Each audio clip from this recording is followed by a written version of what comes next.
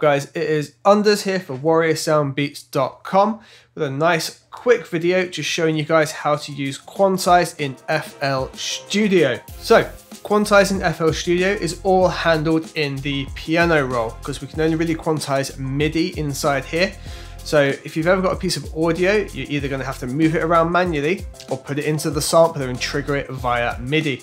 We have got just here some hi-hat patches in this whole track, and we're just going to look at how we could maybe quantize those. So we can open the piano roll by just double clicking here, and that's going to give us our hi-hats right here. Your piano roll might open differently to mine. I have it set so it sits at the bottom so I can keep working on my project and working on this at the same time. Works for me, might work for you. Give it a go, why not? So we can hit play, and we can just press L there to swap out of song mode back into pattern mode, and we've got our hi-hats. So in the piano roll, top left hand, we've got this little drop down arrow, and we've got tools. Now tools gives us 3 different options for quantize. So the first one's quick quantize. It takes your last settings and applies that quantize. So if you've already set it once, you can just really quickly apply it to any of the others with Command and Q there.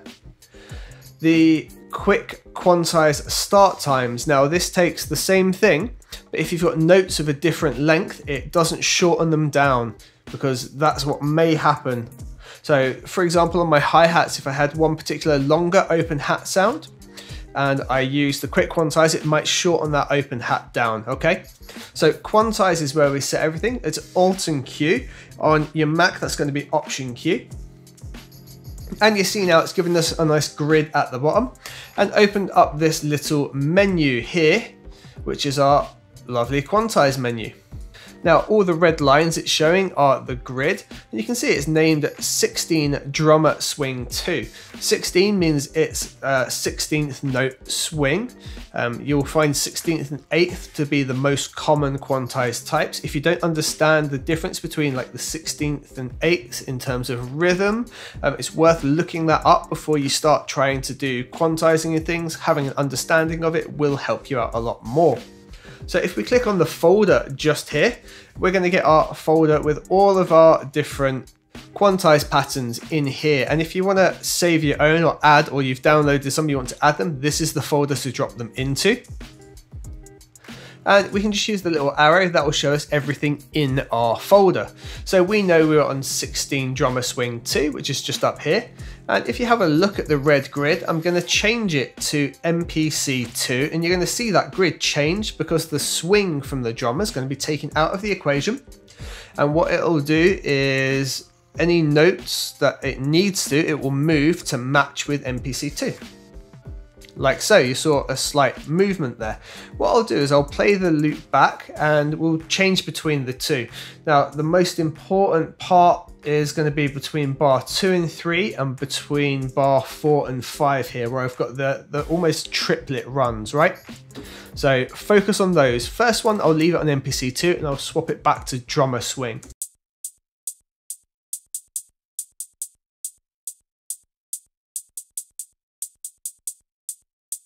So hopefully you're feeling that difference.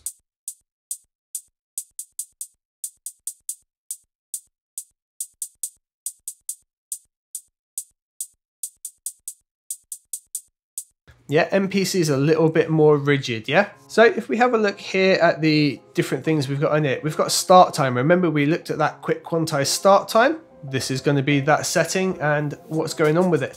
Now it's not really going to move anything too much for us, but there were very small movements. But what I'll try and do is zoom in, and you should see this solo note here, if I've managed to zoom into it. If I take the start time down, it's going to move back to the old start time, which was slightly swung. Yes, you can see it moving slightly off the grid. Everything's just kind of shuffling just a little bit off the grid.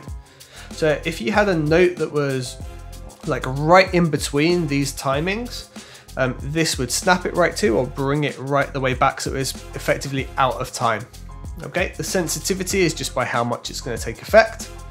And duration, remember we said about it shortening down notes. So this is what comes into effect here. This won't really change anything for us, but if we had longer notes in there, it would shorten them down. We can then actually quantize some of the overall parameters as well. So we've got some velocity going on in here. We can see that it changes a little bit, it gets a little bit louder on some of the flurries, right? If we was to quantize the velocity, we can really exaggerate what's already occurring, you see?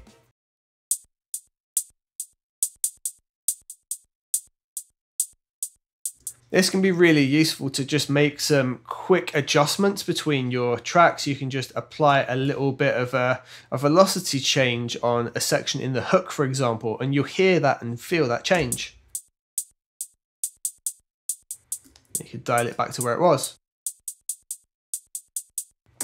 Really simple. So that's essentially it, guys. That is how you use Quantize in FL Studio.